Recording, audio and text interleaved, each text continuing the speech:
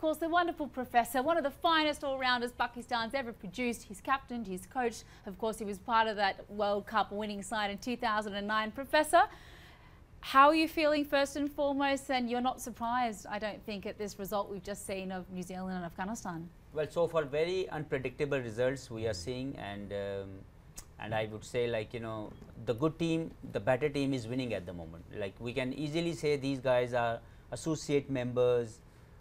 These are the tags, these are the mindset, but every team is showing that they are ready for this World Cup. They are adapting according to the conditions very well, and some of the very good teams, they are not adapting according to the conditions, and the main players are not performing well. That's the reason they are behind the scene at the moment. You know, the guys, if you talk about Canadian batsmen, you talk about USA batsmen, Aaron Jones I'm talking about, these guys are the impact players and they're doing it well for the team.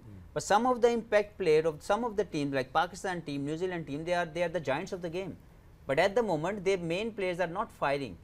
They are not adapting to the condition. That's the reason we see some of the results which obviously we were not expecting. But this is what T20 can offer you. Like, any team can beat any day, and I'm so happy to see the progress of Afghanistan so far. They are showing like they are ready to take a further step where they left last time. So I'm really happy, and they have all the pro of T20. Like, if you talk about Rahman Gurbaz, he's one of the pro. Every team in a franchise cricket wants to take him as a explosive batsman. If you talk about Rashid Khan, he is the #1 pick no matter where he goes as a franchise cricketer.